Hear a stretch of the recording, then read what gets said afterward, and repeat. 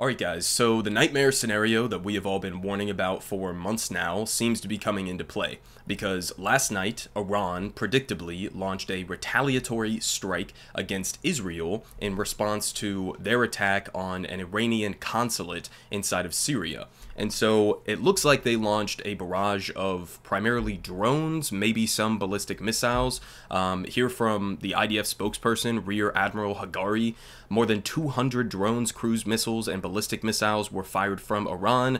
Most of the threats were intercepted outside of Israeli airspace. A very small number of the missiles hit Israeli territory with minor damages to a military base in southern Israel. And so the fact that it seems like a vast majority of these got intercepted, I think, is part of the calculation in this strike that Iran launched, because Iran does not want an all-out war with Israel or with the United States. Israel, I think, has demonstrated over the last number of months that they absolutely do want a broader war with Iran. And so it seems like the kind of strike that Iran launched here at them was basically intended for Israel and the United States and other regional actors to intercept a vast majority of the missiles. It was sort of just a flex. It was a show of strength to say, okay, we just responded to your strike on our embassy or our consulate, and we're going to get to a statement here from Iran basically confirming that and saying, well, this is it, right? If you guys don't respond, if the US doesn't respond to this and escalate,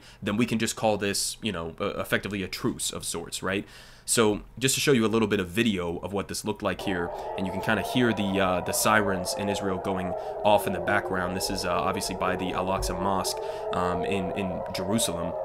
And so you can see the interceptor missiles going off over there, taking out, it looks like, again, a vast majority of those that were coming from Iran. Now, we also had this from a U.S. defense official saying, in accordance with our ironclad commitment to Israel's security, U.S. forces in the region continue to shoot down Iranian-launched drones targeting Israel. Our forces remain postured to provide additional defensive support and to protect U.S. forces operating in the region. So this was my theory in the last video that I had when we hadn't seen exactly what Iran's response was going to look like. I thought maybe because they said they hold the United States largely complicit with Israel's strike against their consulate, I thought that maybe they would attack U.S. forces in the region directly. That obviously didn't happen.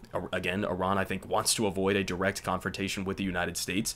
And here you have the United States admitting basically that, yes, at this point, even though these were launched at Israel, our forces in the region, our military, is now directly involved in defending Israel or getting into a direct conflict with Iran. So this is the United States putting our foot directly in the middle of all of this. For what exactly? To support Benjamin Netanyahu's ongoing genocidal war on the people of Gaza, to support Benjamin Netanyahu's escalatory strikes like the one against the consulate. Like, this is Joe Biden saying, well, we don't necessarily want an escalation with Iran, but we are going to basically hand the keys over to Benjamin Netanyahu, who absolutely does want a war with Iran, to do whatever the fuck he wants, and we're going to stand by him at the hip as he does so, right? So this is Joe Biden potentially getting us into a spiral war with Iran just to support Israel, right?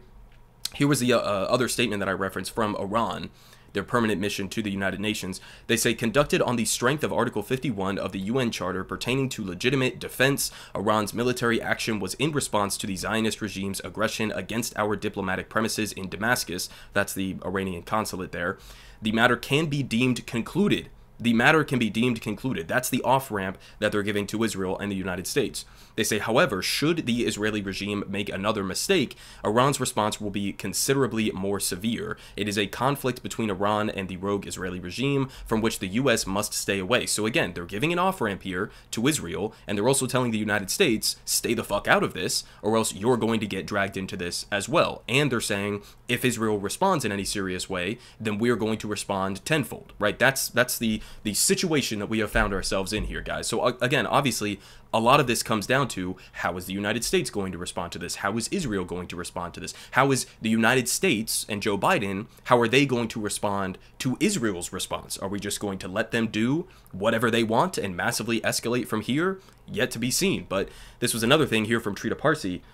Iran basically drawing a new red line with Israel, saying from now on, if Israel attacks Iranian interests, figures, and citizens anywhere, Iran will retaliate from Iranian soil. Okay, so they're effectively drawing a new red line to say if Israel goes out, if they strike another embassy, or if they even, it seems like, target any of our, proxies in the region, they will consider that to be a strike against them and will respond not via proxies, but straight from Iran. So again, nightmare situation, probably couldn't get any more tense than we already are right now. We also had this here from Barak Ravid.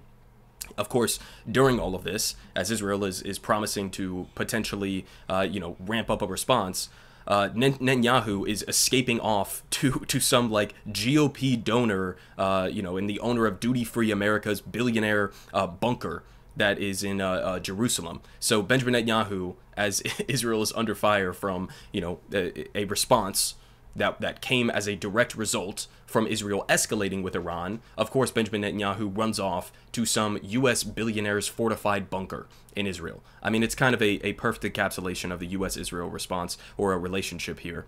Now, we also had this, again, in terms of what Israel is going to do moving forward. According to Israel's Channel 12 News, senior Israeli officials said that there would be a significant and powerful response to the barrages from Iran, and that it would be of unprecedented proportions. Okay, the Israeli response will be decisive and clear. So here you have Israel saying, yeah, we're going to respond. And it seems like they're saying it's going to be an unprecedented response. So it looks like, again, Israel strikes an Iranian consulate building, takes out IRCG top commanders, okay, in a massive escalatory strike. Iran then gives them ample warning and says, basically, we don't really want an escalation, but we're going to have to respond in some way, shape, or form to you guys just brazenly violating international law and attacking our consulate. And so Iran launches a couple hundred drones or missiles, knowing that a vast majority of them are going to get intercepted. It looks like, I haven't even seen any reports of deaths as a result of those strikes from Iran. And then in response to that, you are going to have Israel and the United States giving them backing, saying, oh, we were just brutally attacked by Iran out of nowhere. Of course, we have to launch a massive response. And so then Israel is going to escalate. So, I mean, really try to ask yourself, who is doing the escalation here? Who is being the aggressor in this situation? Because it's certainly not Iran, okay? Now, we also have this from Joe Biden. President Biden told Israeli Prime Minister Netanyahu that the U.S. will not join an offensive counterstrike on Iran should Israel choose that road after Tehran's attack this weekend. U.S. officials are urging Israelis to be measured in any response. Yeah, that defines the current state of Israel, of the Israeli government, right? Measured and calculated in their response to anything. No, of course they're not. Of course they are going to try to escalate from here, right? I would be absolutely shocked if Israel uses any sort of off-ramp to try to get out of this spiral to war. Because again, Benjamin Netanyahu has every incentive in the world to keep his political career going, to keep himself potentially out of prison in Israel, to expand the war.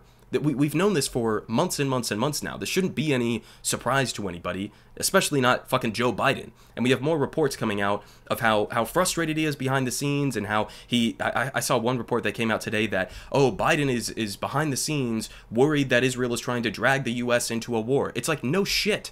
What the fuck do you think they've been doing this whole time? But, I mean, again, he's saying we're not going to join the counteroffensive, so presumably, I guess he's saying the U.S. military is not going to strike Iran as of right now. But again, this doesn't even, that's not what this necessarily comes down to. What this really comes down to is how Israel responds. And so that brings me to this, which is John Kirby on NBC News, okay, just today, I guess. And he basically is affirming what I was just telling you guys, that yeah, the United States doesn't say that they want a war with Iran, but Israel is its own sovereign country that the United States has no control over, and so they're going to respond however they want to respond. Not admitting the fact that how Israel responds will determine what the United States is going to do from there, and that obviously the United States has massive influence over Israel's foreign policy. But let's just listen to a little bit of this. What's the message? What was the broad message? It was very clearly, we stand with you in your self-defense. That was the main message that the president delivered to the prime minister. He congratulated the prime minister and the IDF for the extraordinary job they did knocking things out of the sky. But I won't go into more detail. Again, I just go back to what the president has said time and time again. We don't seek an escalation. We don't seek a wider war in the region. So did he warn Israel not to respond? Did he say take the win, as has been reported? I think the president was, again, very clear with Prime Minister Netanyahu about the success that they enjoyed last night and the impact that success ought to have. Are you anticipating a counterattack counterattack by Israel? And do you expect, has Israel given the United States any assurances that it will give the U.S. a warning, a heads up before it moves forward with any type of counterattack? Whether and how the Israelis respond is going to be up to them. I'm certainly not going to get ahead of their decision making. If Israel does.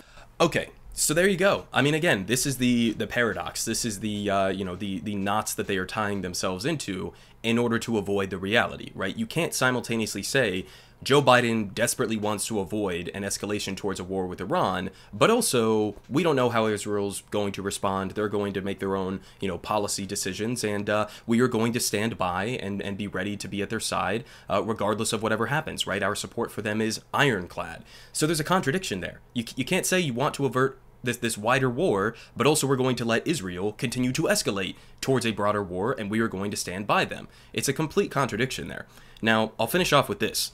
We have this meeting, this impromptu meeting here of G7 leaders, right? We have, Meloni and Macron and Trudeau and Sunak and Biden and Kishida, and they're all getting together to exercise, to try to exert pressure on all parties to exercise restraint, continue towards de-escalation, ending the crisis in Gaza, an immediate ceasefire, etc., etc.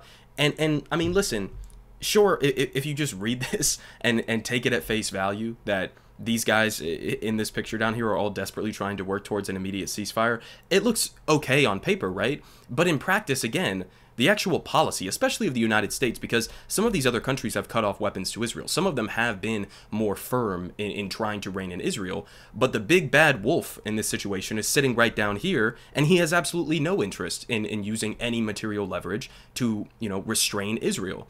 And so you can have your little meeting here with these G7 countries and urge restraint, but did you guys come out and urge restraint or condemn Israel's strike against the Iranian consulate? No, of course not. They said nothing about it. In fact, the United States and several other countries helped to block a resolution at the United Nations condemning that strike. So, when it's Israel taking massive escalatory action, then it's absolutely nothing to say about it. But then when Iran responds to that escalation, now suddenly we have to have this massive G7 impromptu meeting to condemn it and to say everybody needs to urge restraint. Maybe you should have told Israel to use restraint, okay, months and months and months ago. Maybe we could have averted this entire situation. Now, the most ironic part about all of this, now, apparently, according here to Barak Ravid, Israel is calling for an emergency meeting of the United Nations Security Council over the Iranian attack. I guess, presumably, to try to get UN National or UN Security Council approval to launch some sort of a retaliation. So suddenly now, after smearing the United Nations, smearing UNRWA as essentially being Hamas themselves, now suddenly Israel firmly believes in international law, and they want the United Nations Security Council to come to their defense. I mean, it's just so deeply ironic given what we have seen over the last number of months. So, I mean, again, absolutely terrifying updates. I'm sure that over the next couple of days, we're going to have to cover this more and more and more as this heats up, or even potentially cools down. Maybe I'm completely wrong about all of this, and Joe Biden will come in with a firm hand and put Netanyahu in his place and get an immediate ceasefire. But, given what we have seen over the last number of months, I find that very hard to believe. And so we are just continuing and continuing to spiral towards an absolutely disastrous regional war. Politic guy has the best politics. Believe me, no one does it like him.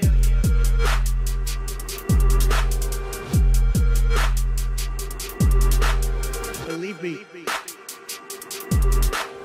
everyone is saying